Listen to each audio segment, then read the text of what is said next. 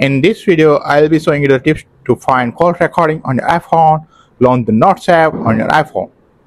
Go to the folders, home screen, tap on the folder at the top corner. Now tap on the call recording folder.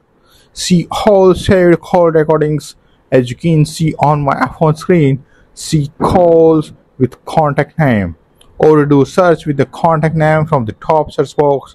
Alternatively, you can use the filter option to quickly find all the call recordings. That's it. We can see other options by touch and hold on the call recording note like this. And use options like pin note, lock note, share note, move to other folders, or delete call recording. To see deleted call recording, check under the recently deleted folder. Notes are available here for 30 days. After that time, notes will be permanently deleted. This may take up to 40 days.